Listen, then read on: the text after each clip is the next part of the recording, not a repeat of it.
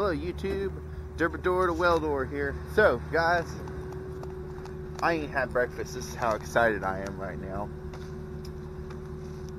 Done.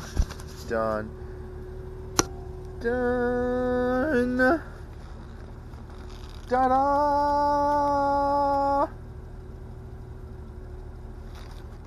This is what I'm a-fixin' to go get.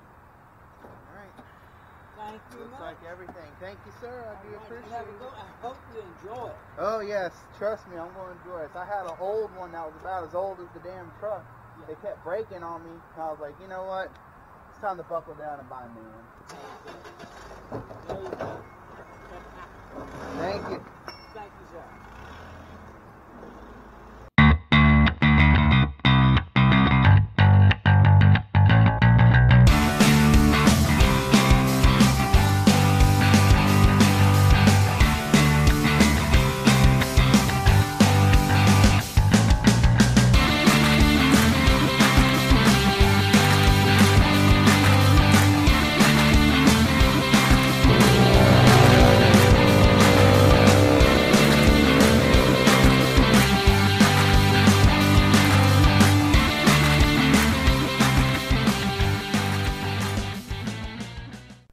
Oh my goodness, it's so freaking beautiful. I'm almost in tears. I finally bought one. And look at that. Look at that. Look at them specs. What? 225 amps, 100% duty cycle. Well, half-inch steel in a single pass. One day I'll put that to the test. Sweet. Oh my goodness, look at that. There's something cool about opening up an engine drive and it don't have oil and dust and crap from only God knows where sitting in it. It's like, sweet. It ain't my problem. I get to throw my own oil on here and get dust from places I've been on here now. All from the start. Sweet. Oh, that's going to be funky. I wonder how you have to get the battery out of here. I don't like the looks of that at all. Probably something I should have thought about. Battery looks like it's going to be a pain to get out. Oh boy. Oh well. Stuff. It's new. Hopefully I won't have any problems with it. So guys, this is it. The Hobart Champion Elite. And for those of you who are asking about the 145, I still got it. As you can see back there, it's still on the truck, still running good. This is an upgrade, and it's a much needed upgrade. And, you know, just moving on to bigger jobs, we need more generator power, more welding power, and this machine fits the bill right here. This machine absolutely fits the bill. So the reason I went with this over the Bobcat was because this one's about $1,300 less at my local Tractor Supply than it would have been to get a Bobcat 225. And the only real difference between this and the Bobcat 225 is paint and the constant voltage feature. And I think AC too. I don't know if the Bobcat 225 still has AC weld output or not. But I don't need constant voltage. I don't use constant voltage straight off of the engine drive. If anything, I'm making good use of that 220 outlet. 50 amp 220 outlet. 11,000 watts. This will power just about any MIG welder. You know, any 200 amp MIG welder. Maybe a 250 amp MIG welder right off of this machine. So, really, this will power my Lincoln 210 MP and my Miller-Matic 211, probably both at the same time, not at full power, and one at full power, no problems at all whatsoever. So really, there's no need for a constant voltage setup, because I'd have to go buy a $1,000 wire feeder or something like that, which is about as much as I paid for my Miller-Matic 211. So I'd actually be better off just getting this and buying a second Miller-Matic 211, or hell, the Multimatic 215, and now I can use that separate from this machine. Like if I go into a building or whatever, are inside, I can plug it into their power on site and not even have to fire this up to wire weld. So, just an idea. What's going to happen is the 211 is going to live on the truck, and I'm going to get a spool gun, the 20-foot, 150 amp spool gun for the Miller-Matic 211, and that's how I'm going to do aluminum from now on, because the high frequency box is gone. I sold it about the same time I sold what was left of the Blue Star 2E, and all that money, I scraped all that money together from my last couple jobs, and the check for those roof ladders that I did in Durham a couple months ago finally showed up. I finally got it, and I was able to use that to buy this machine straight out, no debt, 100% cash. I own this machine, and they had a deal going on at that particular Tractor Supply with the manager's special. It was $200 off the sticker price, so basically that $200 covered my taxes. So I got this for it was $2,980 some dollars. It was less than what was on the sticker by the time it was said and done. So it's just a phenomenal deal. So first thing I'm going to do is I'm going to get some serial numbers off this thing, pull the manual out, and then I'm going to go register it online before I do anything else for the warranty and all of that fun stuff. One of the things you do have to do is you have to install the little exhaust pipe here, which is pretty cool because it allows you can undo this and you can point it wherever. So when it's on your service truck, or your truck, I guess we call that a service truck. Sure, it's a service truck. We can point the exhaust wherever we want, so we ain't pointing the exhaust on something critical. Kind of like right now, the exhaust of the 145 is blowing right onto that middle box. That's why there's hardly anything in there.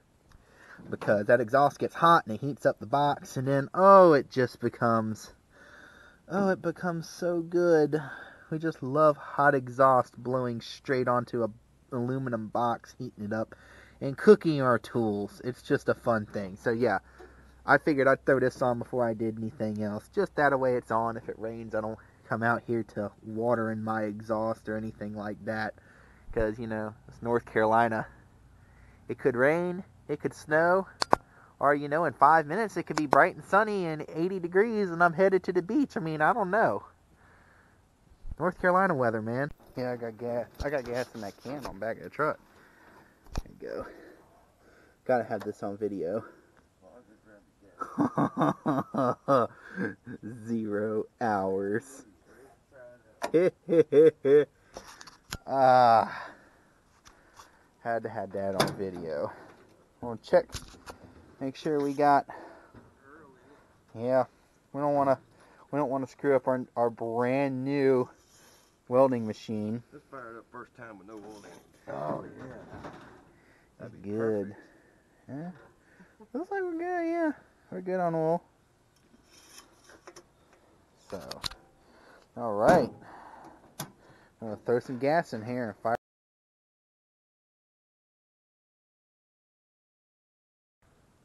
It'll tell you in the book. Oh God, we ain't even halfway full.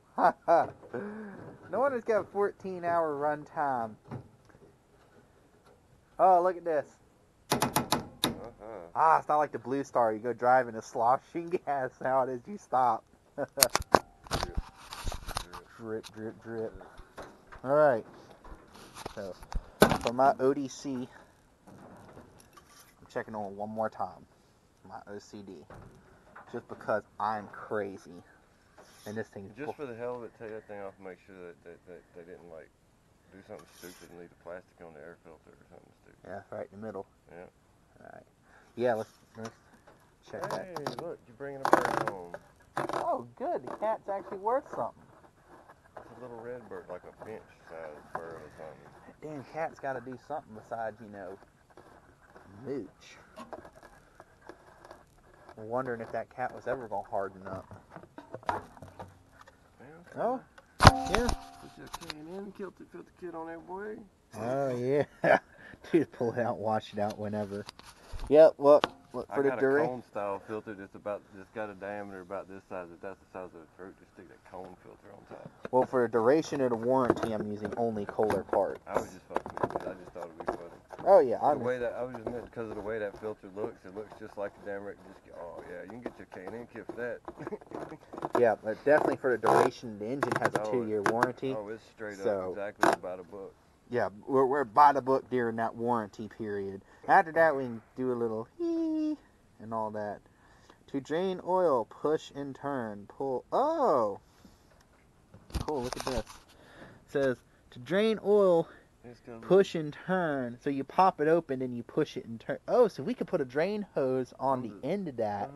And then push and turn. Ah, sweet. All right, cool. We'll have to build something like that before it goes on. You could be my camera guy and hold my little teeny tiny camera. I was so excited. No hours. Get to put the first hour on it.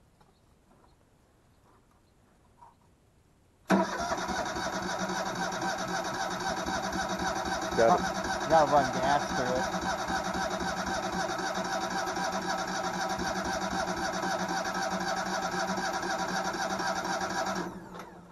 Give it a second. Ooh. Gotta pump gas up to the engine.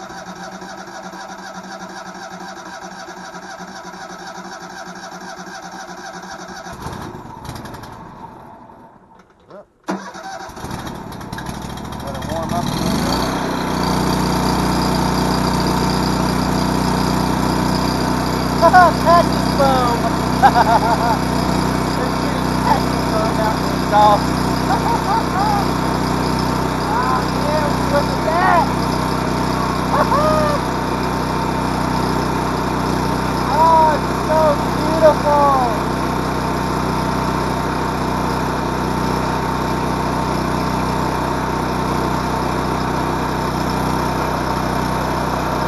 That's full speed, that's the idle setting. It should idle down once it warms up. Whoa! Look at that! It's so dang quiet. Like, Perry, we can sit here and talk Yeah. right on this thing. It's not bad at all. That Blue Star, you couldn't do this at idle. Look at this. We can literally sit right here and have a conversation and oh my god, it's so freaking cool. Alright. Now we gotta get leads, we gotta weld with it and get a grinder and test it all out. Yep. Oh my god, we put the first look, 0.1.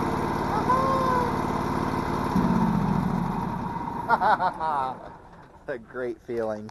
Brand new equipment's always cool. Oh, brand new is all.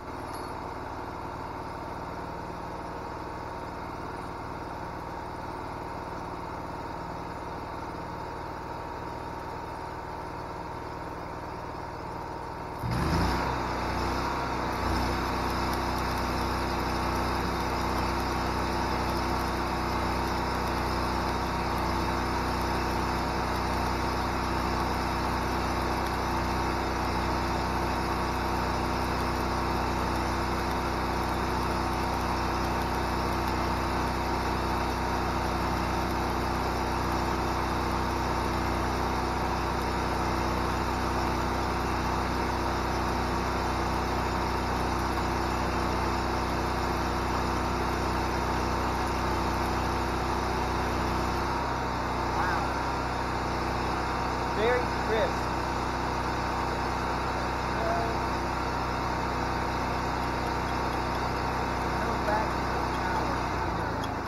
Oh, listen to that.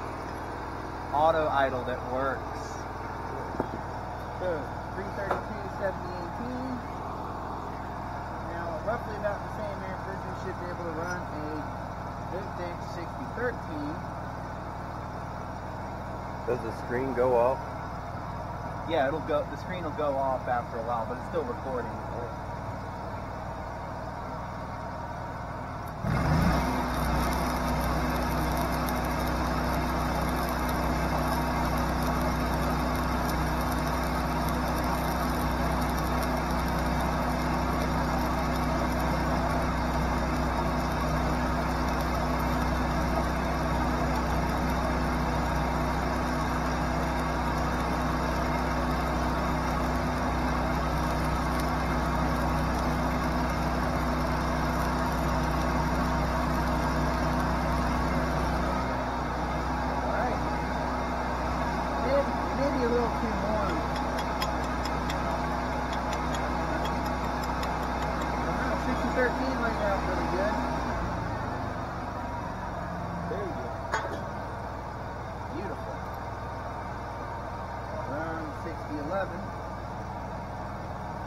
haven't gotten a 60-10s to try.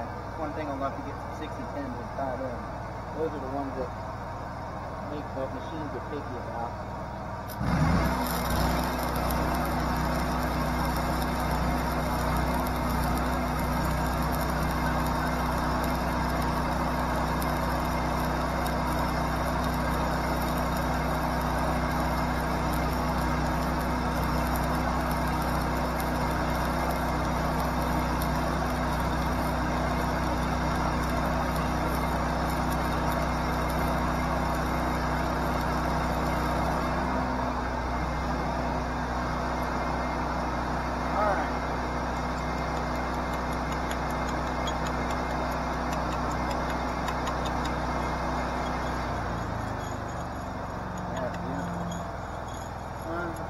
All nice.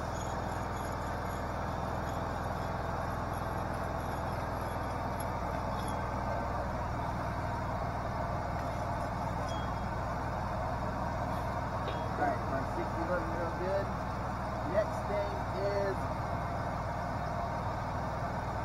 we're gonna bump it up to the next level.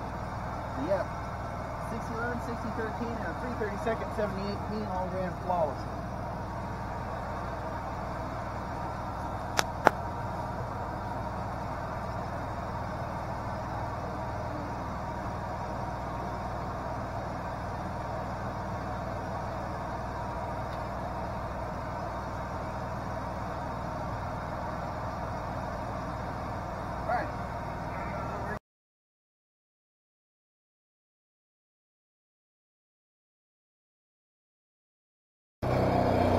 So you hear it running. I'm gonna weld some aluminum off the power MIG here real quick. I was working on adding stuff in these boxes, trying somewhat organize stuff better.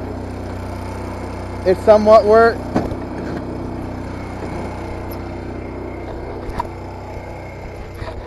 Like this side turned out a lot better. Like, hallelujah. Oh my goodness, he actually tries to keep his stuff in order. What? It's not a big mess. Or as big of a mess. Once I put more stuff in there, it'll be a mess again. I can guarantee you. But got this. Had this out here. I was running off of wall power. I just hooked it into the Champion Elite. There we go.